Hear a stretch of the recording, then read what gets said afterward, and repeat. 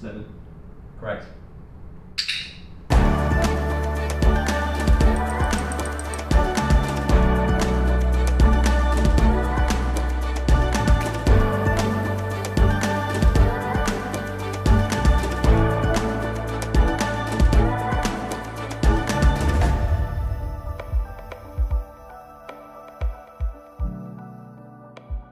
Hello and welcome to the very first episode of Canine TV. We are so excited to have you here with us on this brilliant new project.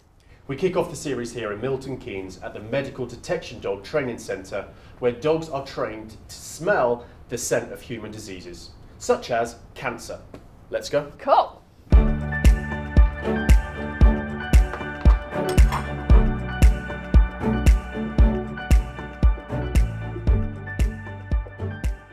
We're now going to speak with dog trainer Rob Harris. Hello. Hi. How you doing, Rob? Okay, so my first question is, why train dogs to be biodetection dogs? Well, the reason we've been involved in this training for the last number of years is due to the current processes for diagnosing cancer in the medical community. One of the things that we're struggling with still is early diagnosis and reliable diagnosis. So what we're finding through our research is that dogs have this incredible capability to be able to detect this disease, and what we're hoping to do is translate some of them findings into some modern technologies able to do that job.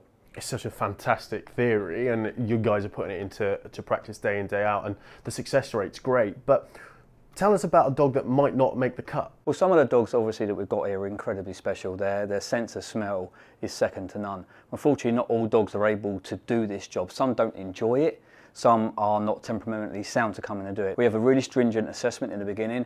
We have an 8-week basic program where we assess just a standard capability. Can the dog problem solve? Does it enjoy the work? What type of reward does it want? And then we go into this training phase for the actual condition we're working with. Can you give us an idea of some of the training methods you use? Yeah, so we predominantly use food as a reward, and we do use some toy as well, but what we find is the dogs that are actually toy motivated, they get tired quite quickly. We need a dog that's not panting when it's searching. It needs to have its mouth shut to be able to use this fantastic olfactory sense of smell. The way that we normally approach it is through clicker training.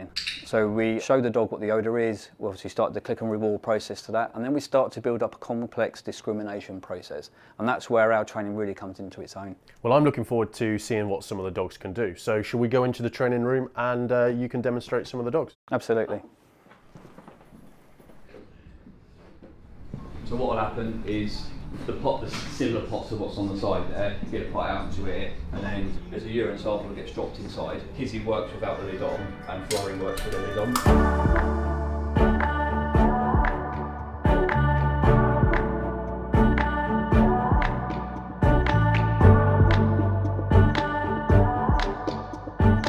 Half a mil to 1 mil of urine. We've got a main reinforcement for detection of cancer, but uniquely in scent work, we also reward the dog equally for telling us there's nothing there.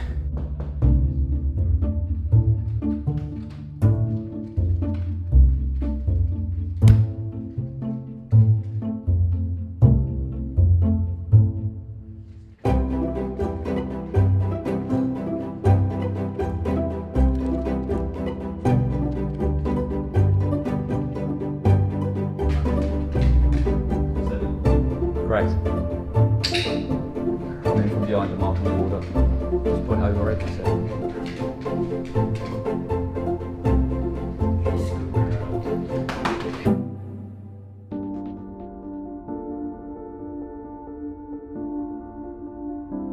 So this side, the dogs never come into contact with people. It's always via a sample of some point.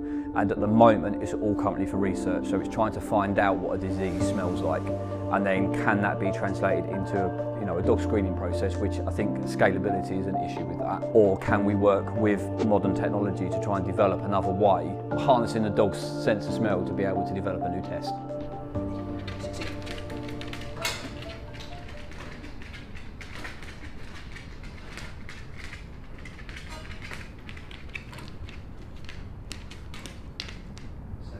Correct.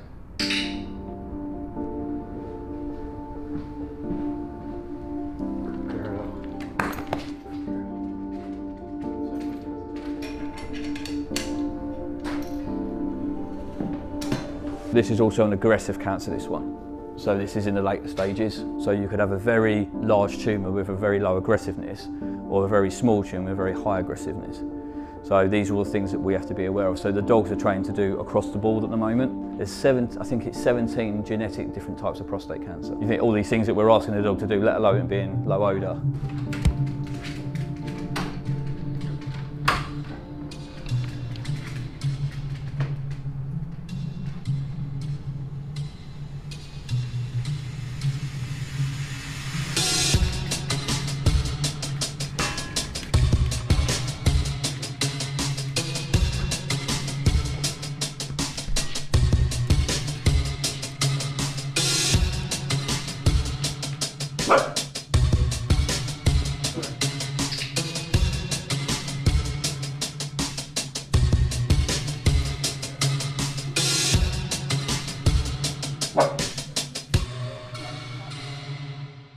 We're now going to speak with Chris, who is the dog supply and training manager here at the Medical Detection Centre. Let's go.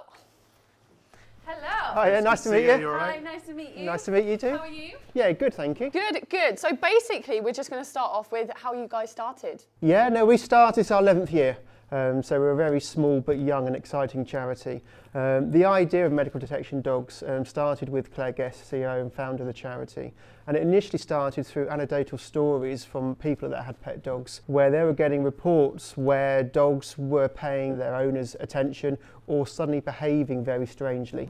And they would go along to a specialist and they would be diagnosed with some type of cancer. So this really sort of got her attention and she investigated more. And initially it started in Claire's kitchen. So the charity over 11 years has grown tremendously. We've got about 60 staff now. We've got 500-600 volunteers, I think. It's such a fantastic facility, like we just said, but how did the dogs work through this process then? So give us a little bit from maybe supplying the puppy or the dog and taking it through to being qualified. Yeah, sure. Puppies will come to us about 8 weeks of age. I get the lucky job, I go out and select them, so I'm assessing them, looking at their qualities, their characteristics at that age.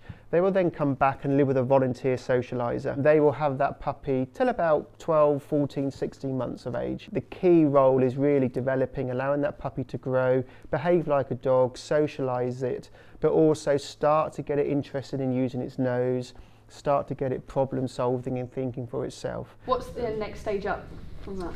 From this, what would we like to do next, Steve? Probably take away some of the visual cues, so that we might take him out of a room so he hasn't seen us go and hide things.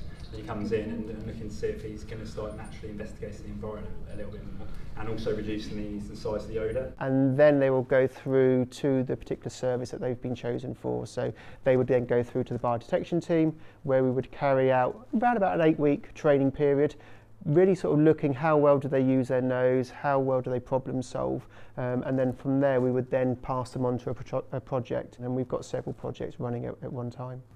So talk about some of the breeds that you've got. Let us know Yeah, more about majority of the breeds are Labradors. We've got working Cocker Spaniels out there. We've got a few Golden Retriever cross labs. We've also got a Hungarian Riesler.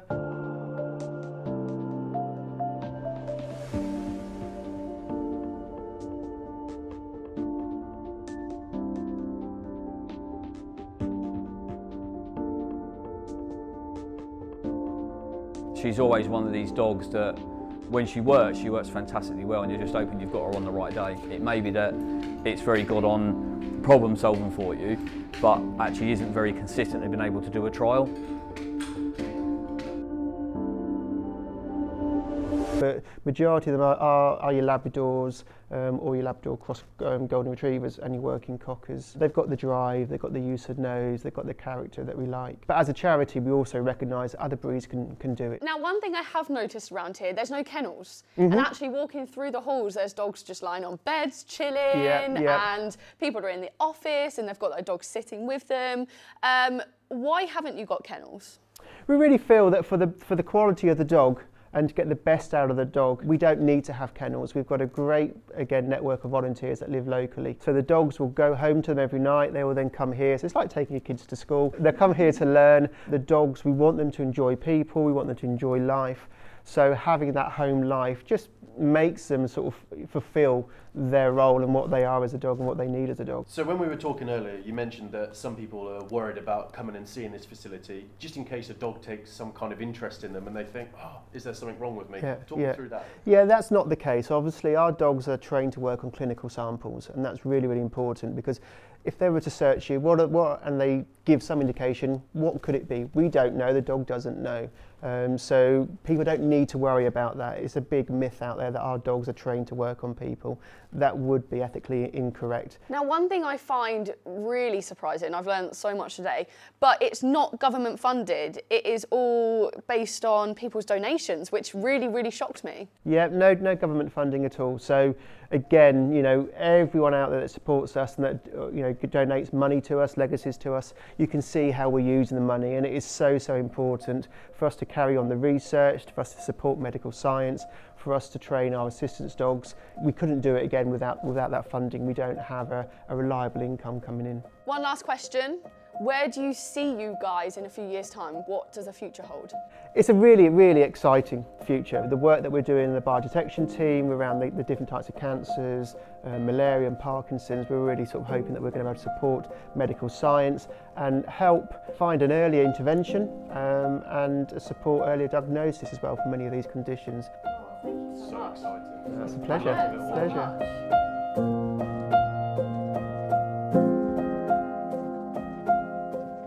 Meeting and greeting new people, we're going to swap dogs and say hello to each other's dogs, and we can discuss what is and is not appropriate for these dogs when they're out greeting people.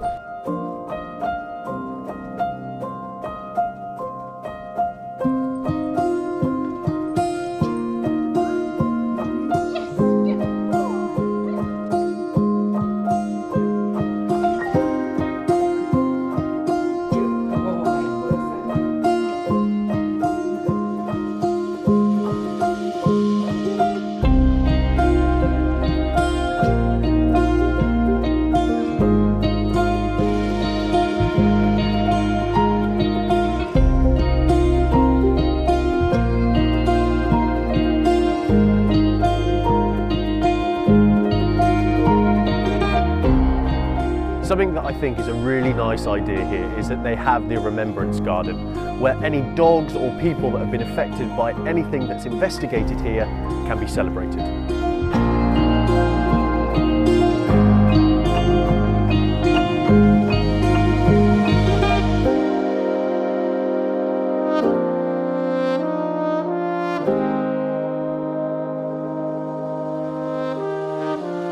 If someone was watching this episode today and loved your work and wanted to get involved, how could they do that? Well, if you want to take it as a career, then obviously keep an eye on our website.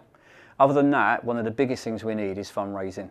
We need people to be out there spreading the word about what we do. You can get involved in giving talks and we'll train you to do that. You can man a stand somewhere and just talk about the work that we do, or just generally coming here and volunteering and being able to fulfil some of the roles. We have people that do volunteer dog walking, we have people that man the reception, that are able to answer phones for us. So that sort of engagement is really what we're looking for. Are you smiling?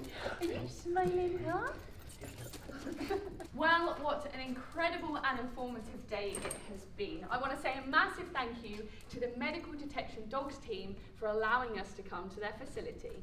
It's great. As we walk through the offices to make our way home, it's fantastic to see just how happy the dogs are turning up to work on a day-to-day basis. I think you'll agree with me, it has been a great first episode. Please like, comment and share.